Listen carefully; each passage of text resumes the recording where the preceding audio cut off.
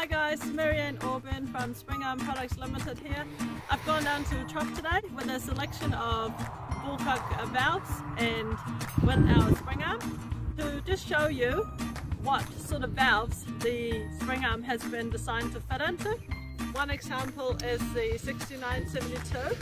It's the one, if you buy it in a shop, you'll only have one option of arms that'll fit in there.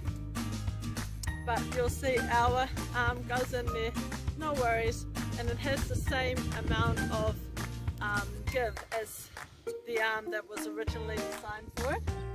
The other one is an old brass valve, also from Apex. Some of you might have some of these old ones still sitting in some troughs.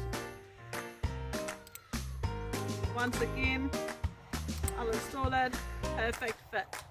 No worries there, also gives full movement in that valve. Some of you have questioned if a flexible ballcock arm will be strong enough to shut a valve when under pressure.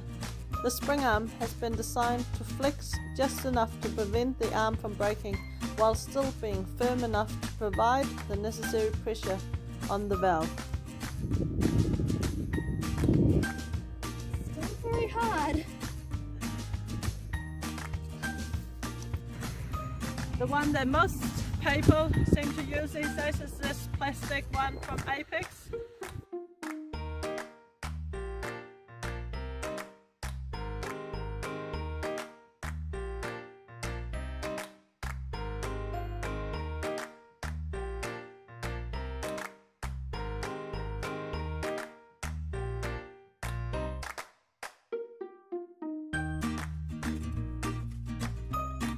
Even that one fits perfectly.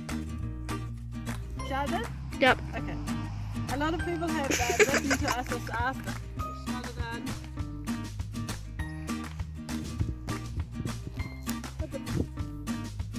You feel it? Yeah. Got your finger in there? Good. Okay. Are you ready? I've gone down here to the trough today with a selection of valves and with the What's happened? It's gone all dark!